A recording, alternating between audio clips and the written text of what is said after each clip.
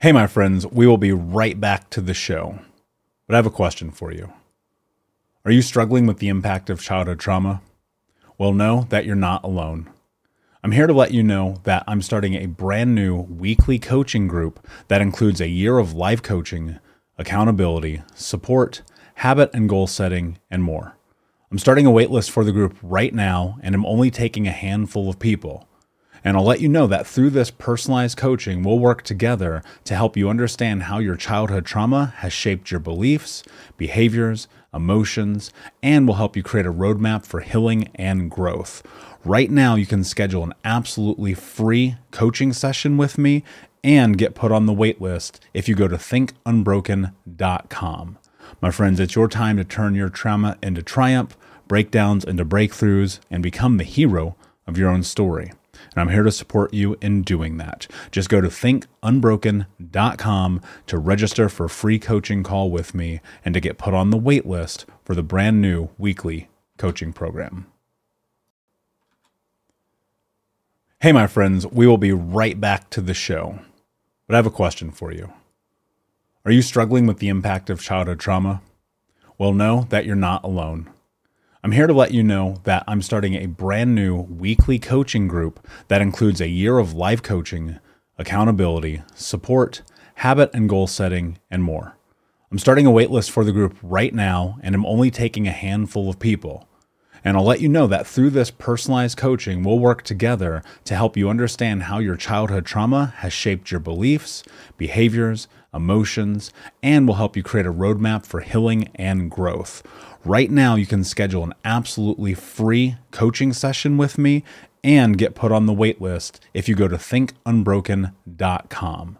My friends, it's your time to turn your trauma into triumph, breakdowns into breakthroughs, and become the hero of your own story. And I'm here to support you in doing that. Just go to thinkunbroken.com to register for a free coaching call with me and to get put on the wait list for the brand new weekly coaching program.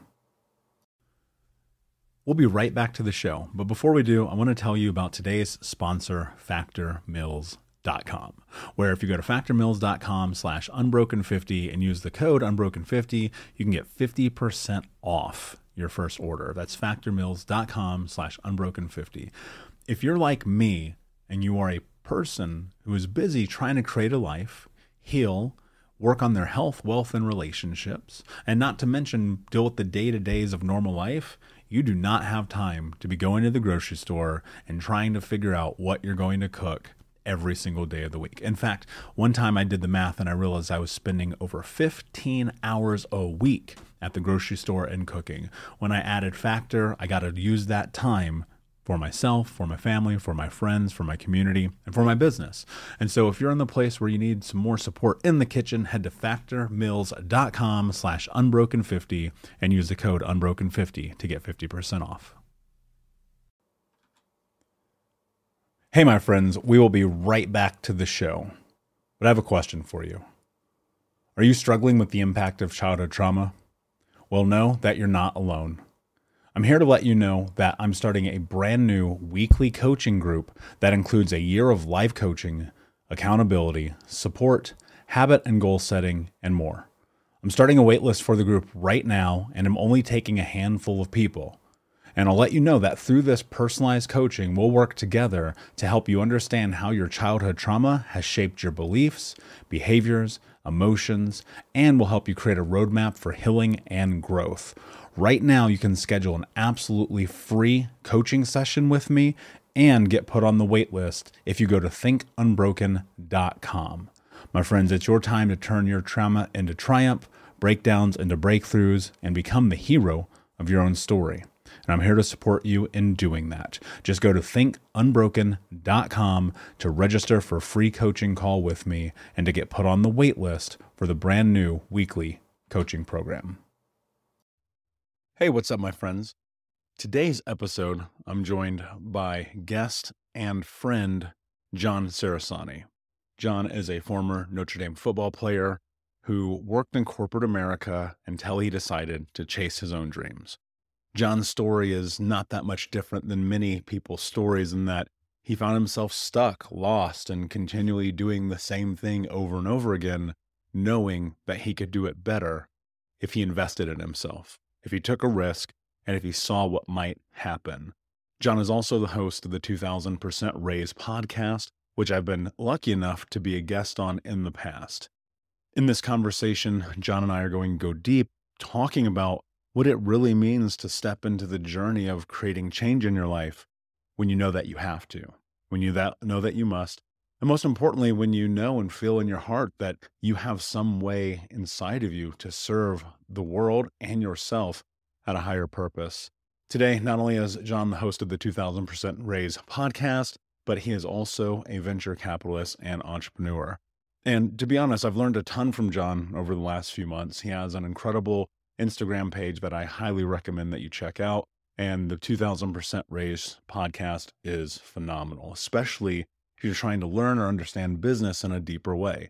Now, obviously on Think Unbroken, we tend to stay in the mental health space, but I wanted John on this to have this conversation with me because I think it's really important for people to understand the possibility of betting on yourself. So I'm very excited for this episode. And without any further ado, my friends, John Cerasani. Hey, what's up, Unbroken Nation? Hope that you're doing well wherever you are in the world today. I'm very excited to be back with you with another episode with my guest and friend, John Cerasani. John, my man, what is happening in your world today? Happy to be here, my friend. No, I've been looking forward to this all week, and here we are. It's upon us. Yeah, dude, I've been pumped. You and I connected through a mutual amazing friend in David Meltzer, who for me, and I would assume for you, is a bit of a mentor and a mensch, as we were talking about before the show. But before we dive into all this, tell us a little bit about your background and how you got to where you are today. You got it. You got it, man. I grew up in suburban Chicago. Was a good football player. Ended up playing college football at University of Notre Dame, played tight end there. Finished my career at Northwestern University, and injury stopped me from moving on to play in the NFL. So I was able to transfer my energy into white collar America and all that competitive spirit from my football days. I transitioned into doing well in a competitive environment in sales. Got into the insurance industry, started to prosper, and then a light bulb went off around about year 6 in that industry. Hey, man, I could do this on my own. I don't need to be working here to do this. I'm going to go start my own company and compete with the likes of my employers. And I did just that. Started it from my kitchen table, went after the same accounts that the big publicly traded companies were going after, people that have been established in the industry for years. And I prospered. I won more than I lost, and got the attention of a private equity firm that bought my company less than 10 years later. And, the rest is kind of history. I was able to sail off into the sunset and came really from a middle-class background and, really changed, my family's lineage from a financial perspective for the, following generations as a result of the story I just told you. Michael, I tried to retire, my friend, and do nothing. What I decided was I definitely wasn't going to be going back into insurance. I knew that much. But, we only got one life to live. So I decided I'm going to be a venture capitalist. So I always have kind of dabbled with angel investing and, just unique alternative investments like bars or restaurants, or I invested in a musical. Just got a fun. And, hey, why not bring some capital to that community that needs it, and also some advisement as well. Decided I'm going to found Glen Crest Global, which is my early stage venture capital firm, and our thesis is simple. If I think it's cool or interesting, have a shot on me partnering with you. If I think it's boring or dull, hey man, insurance was lucrative for me, dude, but not the most exciting dinner conversation. So this next chapter of my life, I really want to get into things that are fun, and been doing that for a few years now. And I could tell you, I've accomplished that part of it. Now, whether these investments pay off or not, Michael, that's to be determined, because we are early stage. It takes a while for them to come to fruition. But I'm definitely involved in some cool that is for sure. Yeah, that's awesome, dude. And, I think about anything that we invest in. I mean, the ROI on experience alone is typically worth it, right? It's funny because we get so caught up in the money side of what it means to become the people that we're supposed to be. And much like you, what's really interesting, man, is I landed a job with a Fortune 10 insurance company at 20 years old. Wow. And by the time that I was 26, I had made almost $1 million, 50 grand in debt, 350 pounds. Like I've said it ad nauseum on this show. But one of the things that I realized is I was driven to money for the wrong reasons. Like I had this idea and this notion like, oh yeah, when I get financial success, everything will be better. And then I actually learned like that's not how life works. Money only tends to bring out more of who you are in the time that you are that. And so what I'm curious about is now that you're pivoting and you're looking at impacting the world for better. And I want to start here because I think it's important. I think a lot of people have a really misconstrued relationship with money, right? We look at it and we say, oh, I don't have enough or I can't get enough or this or that. But you were able to sell a company. Yep. I would have to imagine that your relationship with money changed from I'm going to do this on my own from my kitchen table, making $0 because that's where all entrepreneurs start, to selling it. And I'd love for you to talk about that journey, especially with losing out on the NFL. I don't want to use losing out, but you know what I mean. Right, right. Well, it was an interesting time, man. It was an interesting time because I was definitely, and I'm not just saying this, anybody that played with me or followed my career closely back then would know that I was good enough to play in the NFL. An injury just stopped me from doing it. I wasn't going to be, Peyton Manning or something, but I definitely would have been like a 4th or 5th round draft pick and definitely would have bounced around in the league for a couple of years. So, during this time while I was working in insurance, I worked at a company called Arthur J. Gallagher, which is an insurance giant, big. They're based out of Chicago, but they're an international company. And I'm learning the trade and my career's starting to blossom. But every Sunday I'm watching TV and I'm seeing guys that I played against or guys that I played with that I was just as good as, getting that fame playing on the Cowboys or the Bears or the, whomever. And for a little part of me, man, I should have just played and ignored this injury. And, but it ended up being a huge blessing in disguise, Michael, because by the time we were 30, nobody was playing football anymore. Now, granted, I played against Tom Brady, actually. We're about the same age. He played at Michigan when I was at Northwestern. We played against each other. He's still playing, so that's the anomaly, right? But for the most part, and the category I would have been in for almost certainly is by the time you're 30, your career's over. You ain't playing anymore. So, what was I doing when I was 30? I was 2 years into this company I was building. I was 2 years into this empire I was building. Whereas a lot of my friends were getting entry-level jobs, entering the real world. Now, yeah, some of them had $1 million nest egg behind it because they were able to be smart enough to save some money in the NFL, but a lot of them didn't. A lot of them barely, were able to scrap anything together. So from that regard, the NFL part of your question is, it was almost a paradigm shift, man. And I it ended up really being a blessing. And that's just the way it was. It wasn't until I was 40 that I started kind of wishing I played again. You know what I mean? Get that midlife crisis. But at the time, I kind of knew it for what it was. And, because another thing with the NFL, man, these guys, I had a friend of mine played on the Rams, but those contracts suck. You get caught, you're off the team, you're on injured reserve. He had to work construction jobs in the offseason to pay the bills. He didn't know what team he was going to be on. And he was a good football player, man. That is, you talk about a competitive industry. I mean, that's as competitive as it gets, bro. So I talked earlier about transferring that energy to my career, and I continued to do that once I started my company, and it really just kept hockey sticking, almost immediately, and just kept going up. And I really had no intention of ever selling the company, Michael. It was just doing great, and private equity got into that space and really changed the game. Had private equity not entered that insurance space, I probably never would have sold it. It did put me in a position though to, reevaluate what we're here on this planet for. Hey, man, listen, they're going to pay you what it's going to take you about the next 15 years to make with this private equity firm coming in. You don't got to work the 15 years.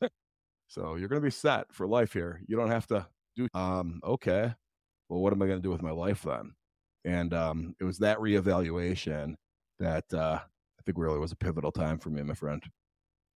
When you have that, I think, and I look back, I'm at this company, I'm 26. Mm-hmm. On paper, life looks amazing because I'm clearing an ungodly amount of money for a kid from the hood with no education, right? Right. And it's like, looks good, dude. Car's dope, clothes are dope, life is, but in reality, like my life is a disaster. Mm. And I had this pivotal moment where I had to make a decision. I was like, okay, what do you really want? Who do you really want to be? And what are you willing to do to get there? And I think that a lot of that for me came in this space of recognizing what you just said is like, life is short.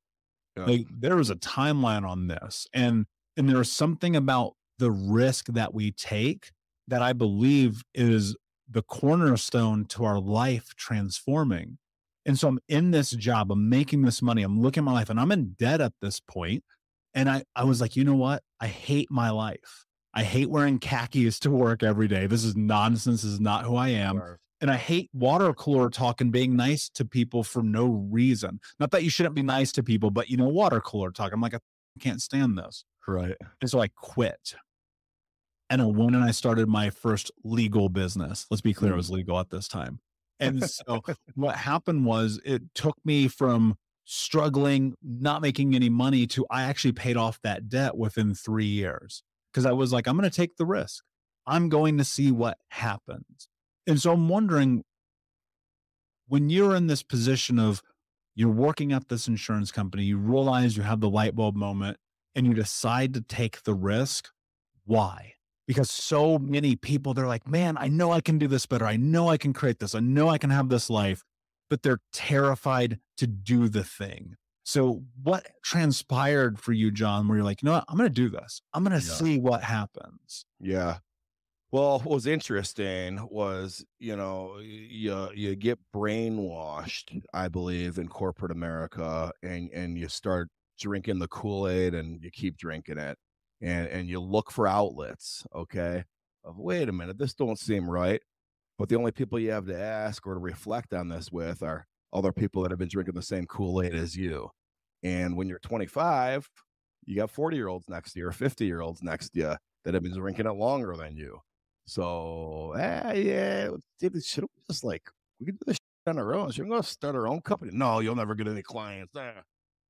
Well, they have to give you that advice, because if they didn't, they'd be admitting that they screwed up. Oh, you know what, John? Yeah, you know what? You should go quit this job that I've been at for 20 years, and you should go make triple what I make because I'm a dumb and was scared to do it. No, even if they, even if they were nice enough person to tell you that, they don't see it that way. It's not like they're holding back because they want, hey, screw you, I don't want, it's not an ego thing. They literally don't see it that way. So I would start peeling back the onion. Wait a minute, guys. Wait a minute. I don't even hand off half the shit I do to the account management team because I know they're not going to do it as well as I do. They're not responding to emails for 2 days because they're taking 2-hour freaking lunches when I'm replying at 9 p.m. on a Friday night. I'm going to visit clients in person, driving 2 hours. They're looking for every reason in the world they can to, let's make it a phone conference because we didn't do Zoom back then, right? And I'm just thinking to myself, you know what? Why am I adapting to this environment that's going to bring my standard down? So I got all these people around me trying to convince me, no, man, the client's going to want this company. We've been in business for 100 years. We got 20,000 employees. No client's going to work with you. You'd have to go downstream. Let's maybe work with tiny little employers, like maybe hair salons. No, man, I'm going to work with the same clients, okay, that I'm working with there. Well, they'll never work with you. Why? It's about the client deliverable. The client deliverable that they're getting right now with me working here, 19,999 of these employees on my team don't do on your account. Okay. And guess what? They don't have 100 years of experience. They have 6 years of experience. That's me. You know what I mean? So if I could leave and get clients to see it that way, okay, I'm going to be able to bring a better deliverable to the client. You know why? Because in this environment in corporate America, they're incenting me with money. They're incenting me with commission. I got to just put more and more volume, stretch myself. Okay, maybe I'm going to make $250,000 one. Yeah, let's go. I would have had to stretch myself with so many clients to get there that innately they're going to get a version of John as a result of that. And I would have to scale because of that environment that's been created in corporate America. I would have to scale and give them some of these deliverables to someone that's not going to do it as well as me. So why don't I go start my own company? I could replace that 250 grand I was making there just by having a fraction of those clients. You follow me? And then as I do scale, which I eventually did, there's going to be quality control components on the way there. That person going for a 2-hour launch, or that person, that gets an email at 6 p.m. on Thursday and then replies at 11 a.m. Monday to a client, letting them know that they're looking into it. Yeah, that person ain't going to work for me. Okay. You know what I mean? So I found a way that I could have a huge financial gain for myself and give a better service to the client. And you know what's crazy about it, man? The two things will go hand in freaking hand. You know what I mean? If the clients see it this way, I will be rewarded. So, that's the way it went down, man. And, it worked out. It was, it's hard getting those first few in, but once we got rolling, we got rolling. Yeah. And it's always difficult at the beginning because I think people believe that when they go and create something that suddenly it'll just work. And nothing ever works out. Like I think about this podcast, for instance. Right. We're over 500 shows. We've interviewed some of the greatest minds on planet Earth. We've been able to build giant conferences and events with thousands of people. We've coached thousands of people in our community coaching programs, all of those things. But man, I'll tell you what, at the beginning, nobody listened. Right. The first month, I'll never forget this. The first month we did 19 downloads for the whole month. The first month, 19 downloads. 12 of those were for sure me. Right? Listening, did it good? Was that good? Was the audio suck? Did I say the wrong thing? Blah, blah, blah. And today, I mean, we'll do 1 million downloads this year. Wow. That's incredible. And so much of it is perseverance. It's being persistent. It's following your dream. Because John, I guarantee I do not even have to know exactly what happened. And I can look at this story. I go, there were people who told you not to do this. Oh yeah. For sure. And the reality is there always are going to be people who tell you, do not follow your dream. Don't do that thing. How do you do it anyway, John? Because there are people right now and they're like, man, I got this dream, not even about entrepreneurship or money, but I want to go do a dance class, or I want to go do jiu-jitsu or Muay Thai. And they're just like terrified to just follow the thing that is going to bring them joy. Like, how do you do it anyway, John? Yeah. Well, for me, from a business standpoint, it was a calculated risk because I was really able to learn the industry and look through everything inside and out. And, even though people were telling me I'm crazy, I was able to do freaking math. Hey, guess what? I didn't need every single client. I didn't need every client to say yes. I needed about a third of them to say yes. I don't need to sell as much as I did over there to make this thing work. And that it did. But really what I discovered, Michael, I think is where your question's going.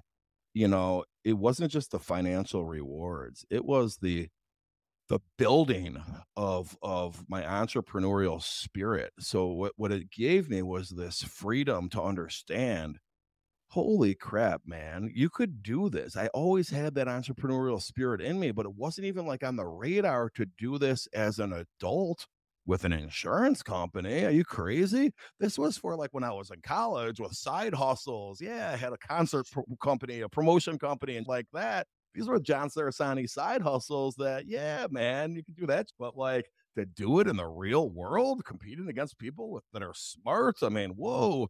So, I discovered that when maybe I did it firstly for the, financial upside. I discovered like, okay, you know what? This is me, man. This is me.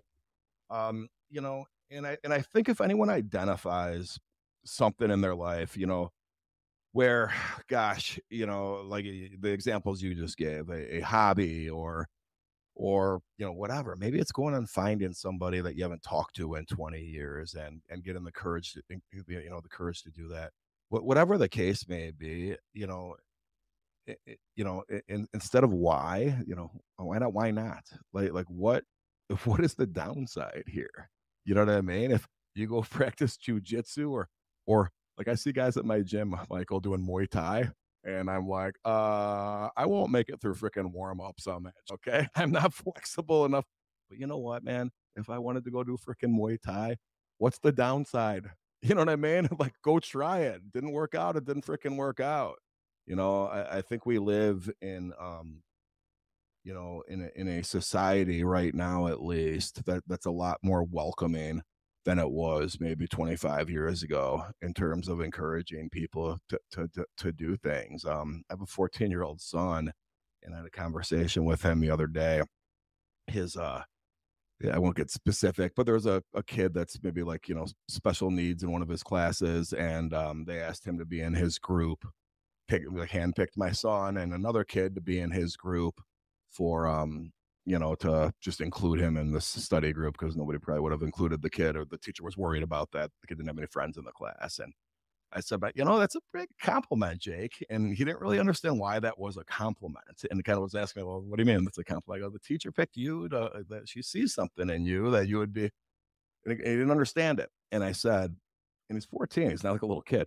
He really didn't understand it. And I said to him, because maybe there's, kids that would have picked on him or made fun of him or whatever, or just not done that. And he goes, Dad, it's 2022. Nobody makes fun of kids like that anymore. And I'm like, you know what? I'm glad he sees it that way. I don't know if he's 100% accurate or not, but it was kind of like a proud moment. I went from thinking my son didn't get it to, no, I didn't get it. Mhm. You know what I mean? It was kind of cool moment, but Yeah, kind of a long way to answer your question there, buddy. no, that's an interesting thought, man. And I think you're right. And we do live in a world that is not only more accommodating, but also when you are in and I'll say this because I think there's a caveat to it. When you are around the right people, they will want you to be successful. Yep. And when I think about my group of friends, my peers, my mentors, people like you where I meet and it's like we're in this same room for a reason. Like, dude, I want you to succeed. I want you to have great things. You want that of me. When you're in the wrong scenarios and in the wrong friendships and the wrong communities, people are going to want to pull you down. They're going to want to be like, hey, man, you better not do that. Or, hey, I tried this. It didn't work, or this or that. And I think that that's one of the really interesting dichotomies of the time that we live, because on this one hand, yeah, you for sure have so much opportunity and so much potential in front of you. Yep. And on the other hand, it's like, if you are around the wrong people, you will never see it come to fruition because they're always going to be in your ear. Yeah. And I think the most important thing that you can do is to do it anyway. Right. Yeah. I mean, what is the worst that could happen? I mean, if you play it through, what's the worst that could happen if you tried to play football? You'll get an injury. What's the worst that could happen if you start a business? You may go bankrupt. What's the worst that could happen if you do whatever? And it's like, but then at some point on the timeline, the worst thing that could happen to you already happened. So you might as well try. Yep. When you think about the future, when you think about your life and what is important, what do you think are the most life-changing lessons that you learned in your willingness to bet on yourself? Interesting. There's a couple things that come to mind, really. I had a coach in college that ingrained, it's a little bit cliche, but it resonated with me, and I reflect on it from time to time. Said, don't point the finger, point the thumb. And his point with that, he was talking specifically to me too. We had a couple let's say, episodes of adversity in college, and that's a nice way to put it. And he said, no, John, it's not like you keep defending yourself. Well, this keeps coming up. At some point, you got to look in the mirror, start pointing the thumb instead of the point of the finger. You hear this once, you hear it twice. Guess what? You got to start looking in the mirror at yourself. So I think that was kind of a moment in my life where I looked at, hey, just got to take the bull by the horns here, man. It's so easy for all of us, right? It's so easy for all of us to blame our circumstances on other people. It's so easy to be pissed at the world, and even on a micro level, like, you hear stories like yours, Michael, or you hear stories not even nearly as great as yours, but like a story like mine where I'm overcoming, okay, I thought I was going to play in the NFL. Now I don't. Oh, I got to get a job. Okay, that's like a challenging time in your life. But like, to do something positive and not blame anyone, like in the smaller facets, the big ones like that, okay, let's draw attention to that. But like, I don't know, man. I don't like being around people that are constantly just like blaming everyone for their freaking situation. You know what I mean? Like, I don't freaking like, oh, I was at this party and I freaking spilled wine all over this white couch. Well, they shouldn't have been serving red wine at their party with a white couch. That many people. You know what I mean? Like, for real though, people like rethink. Totally. You know what I mean? I'm at a freaking party the other freaking day. It was my friends. I'm not going to be specific, but it was a surprise party, and someone that it was in their clubhouse instead of at like a bar. And why would they do it here? This, I don't know anybody. And like, shut up, God, shut up. You know what I mean? It's just like, I try my best to avoid stuff like that. Sometimes I'll find myself being in the middle of that too, and I'll try to have that self-awareness. Wait a minute, I'm participating in this. Pull yourself out. You know what I mean? Yeah. That's an interesting point. I think you're spot on, man, because it's self-accountability. And I think that's a great lesson to learn, especially young, while you're in college, but probably at any time, because there is truth. I mean, yeah, man, like life is hard sometimes. Yeah. Like life will kick you while you are down, and it will rain on your parade, and it will feel insurmountable. Yeah. But what's interesting is like, I'll rewind some scenarios. I'll look at what is happening. I'll just sit back and I'll pause with it. Right. And I'll just ask myself, what is actually happening right now? Right. Is this as bad as I'm portraying it to be? Did I play a role in this? John, 99% of the time I did. And then what can I do about it? Yeah. What can I do about it? And I think accountability is such an important lesson in life, because pointing the finger is so simple. Right. You lose accountability. Oh, it's your fault that my life is terrible. It's their fault that nothing is working for me. It's everyone else but me. Yeah. But I think when you get to that place of, wait a second, I play a role in this too. It's kind of like a baseball bat to the face. Right. Because if you're anything like how I was when I recognized this at 26 years old, I was like, oh, I play a role in my life as well. Yep. And I got to tell you, man, even to this day, because I'll have peers, bro, that I came up with in the insurance industry, bringing this back to business a little bit. I'll have peers that are doing the exact same job that I quit. Okay. But, they'll give you kind of that backhanded compliment here and there. Dude, you're kind of lucky how that unfolded. Congratulations, dude. You got so lucky with how that did. And just kind of throwing like a little jab, like you didn't. No, dude. You know what? I was pointing the freaking thumb instead of the finger.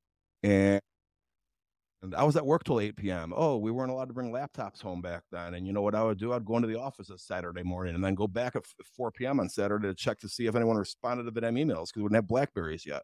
Okay, that's the shit I was doing. What were you doing? You know what I mean? So like that mindset where, it has a positive connotation too. Get rid of the negativity, but also put it on yourself. Okay, what have you been successful with because you've taken the bull by the horns and done this on your own? And, it comes to fruition for me. I don't say it out loud to the people, but I'll have people like I just said, give me those kind of backhanded compliments. And it's like, okay, yeah, dude, remember when you were leaving work at 4:30 on Fridays? Yeah, I wasn't. I keep that to myself though. Yeah, there is some level to that. You used a phrase "stretching yourself" a little bit ago, Yeah. and there's truth in that. When I think about what I see myself accomplish, what our coaching clients and our coaching programs accomplish, and it's so many of these people are just willing to go the next level, go the extra mile, do the thing that sucks. Because like a lot of them, it sucks, man. It sucks to wake up and meditate and journal and to do the somatic things that you need to do to get inside of your body. It Yep. sucks to work on programs and events at 10 o'clock at night. But, also at the same time, it's like, what is your goal? What is your perfect? What are you trying to accomplish? Yep. When you look at your life and what is next, one of the things that I think about for myself is like, I know I can't get to where I want to go without mentorship and coaching. Okay. And so I'm curious for you, what role does that play in your life? And is it helping you go to where you believe that you want to go in the future? That's a great question, and it's something I need to explore further than I have not gone that direction at all. I've actually gone this other direction where I've asked people to be a mentor. People have asked me to be a mentor for them, usually from a business standpoint. Um, but I haven't leaned on other people. Now, what I have done is drawn on experiences that I've tried to learn from. And I've tried to take into account the principles we talked about earlier, like, not blaming other people for things happening. And, I'll give you a quick, for instance. All right. Oh, that's my second cousin. Oh, we only see them at weddings and funerals and, oh, whatever. Well, have you invited them to dinner? They haven't invited you to dinner either. Well, when have you invited them? You know what I mean? Like take that kind of role. Hey, this is family. This is someone that's important to me. So, one of the things I've started doing in 2022 is that on the first of each month, I have a list of things I want to make sure I can accomplish that month. And some are business related, some are personal related, some are health and wellness related. And a couple of them involve reaching out to people that I haven't spoken to in a while, someone that had some kind of significant impact on my life. And it could be a colleague, a business associate. There's one category, another category is family. I keep myself fresh, Michael, in those kinds of conversations where, okay, you know what? I do remember now why this guy was such a significant part of my life from 2007 to 2012. Okay. Having this 2-hour conversation with him, even though we haven't talked to each other other than LinkedIn and Facebook posts for the last 12 years, you know what? That memory, I remember. Yeah, God, that was good. Those experiences were great. Okay. Am I still that person? Have I drawn on any of that for, this next phase of my life that I'm in right now? So I do feel like I have growth from things like that. But I have not prospered at this point from a coaching or mentorship standpoint. Yeah, but it sounds like you have, but maybe not in such a direct way, Yeah. right? Because we're always learning, right? We're always, there in the insurance thing, there must have been people who helped and guided you just in the context of what you were in, right? Yeah. This is what not to follow me. This is what not to do. That's kind of how Yeah. they guided me. But anyway, Well, but still, that plays a huge role because I've seen that in my own personal life and journey, and in the way that I coach people, and in the way that we've been able to build Think Unbroken. And it's a lot of that is like I've looked at what I really hate in personal development, Mm. and I said I'm going to do the opposite of that. I'm going to bring value. We're going to help people. We're going to not charge $10 million for you to come to a program or a course, right? We're going to make it accessible. And so I think there is a lot to that, like learning through what other people either don't do or you believe they've done incredibly wrong, which I think it's just a part of assessing reality, right? And looking at it.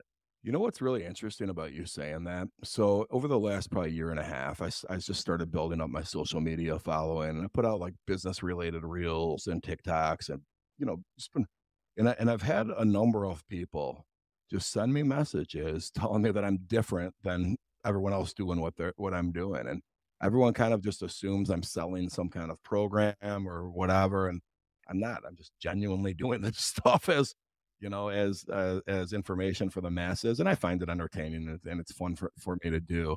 But I think and then as I've looked at growing that more seriously and maybe making a business out of it, Michael, what's the first thing I do?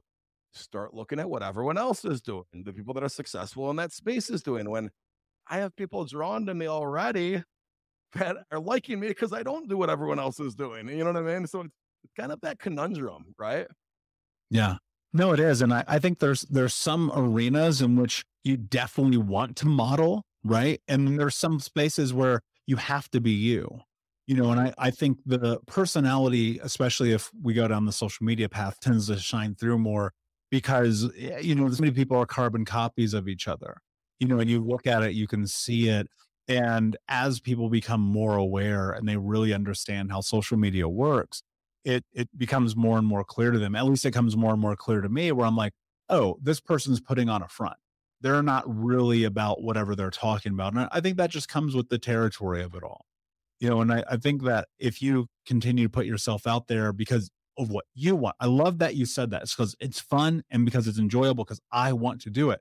Right. It's like, dude, if we could give people a magic pill to have that experience, my God, how their lives would be different. Right. Exactly. And I think it shines through, right? Like it just people, you see that it's genuine. You see that it's genuine. And so I got that going for me at the moment. What I'm going to do with this information, I'm not sure of, but I can say that I am being sincere in anything I put out there. Yeah, and I definitely watch a lot of what you put out there, and I think to myself, man, he's putting out some good stuff. So people should definitely check it out. Jen, my friend, this has been an amazing conversation, brother. Before I ask you my last question, please tell everyone where they can find you. So my podcast webpage and also my book will be coming out, 2000percentraise.com. But in the meantime, social media, TikTok and Instagram is at John Cerasani. That's Cerasani. Brilliant, my friend. Of course, we'll put the links in the notes for all of the listeners. My last question for you, my friend. What does it mean to you to be unbroken? Here's what I love about that question. I've watched your show. I know you're going to ask me it. And I still don't have a great answer. And the reason it's not that I don't have an answer. It's like I have 50 answers. I have 50 great answers. You know what I mean? That's such a provocative question, Michael. And I love that you end your show with it. Better than how I end my show asking people what their favorite movie is. What does it mean to me to be unbroken? I would say that the overcoming of adversity, whether big or whether small, nothing's ever as bad as it seems. Usually things aren't as great as they seem. Keeping an even keel. Tomorrow's always a new day. Yeah, brilliantly said, man. I totally agree. The meaning we make of our experiences is truly everything. Thank you so much for being here. Unbroken Nation, thank you for listening. Please like, subscribe, comment, share, tell a friend. And until next time, my friends, be unbroken. I'll see ya. Thank you so much for listening to Think Unbroken. Please share this episode with someone who could use it and help us move forward in our mission of ending generational trauma in our lifetime. And if you would, please take 5 seconds to pop on iTunes or Spotify, hit that 5-star, leave a review, and you can also reach out to us on social at Michael Unbroken or at Think Unbroken. And of course, you can check out our YouTube channel at Think Unbroken. Thank you for being a part of Unbroken Nation, my friends, and until next time, be unbroken. Hey, my friends, we will be right back to the show. But I have a question for you. Are you struggling with the impact of childhood trauma? Well, know that you're not alone. I'm here to let you know that I'm starting a brand new weekly coaching group that includes a year of live coaching, accountability, support, habit and goal setting, and more. I'm starting a waitlist for the group right now, and I'm only taking a handful of people. And I'll let you know that through this personalized coaching, we'll work together to help you understand how your childhood trauma has shaped your beliefs, behaviors, emotions, and will help you create a roadmap for healing and growth. Right now, you can schedule an absolutely free coaching session with me and get put on the wait list if you go to thinkunbroken.com. My friends, it's your time to turn your trauma into triumph, breakdowns into breakthroughs, and become the hero of your own story. And I'm here to support you in doing that. Just go to thinkunbroken.com to register for a free coaching call with me and to get put on the wait list for the brand new weekly coaching program.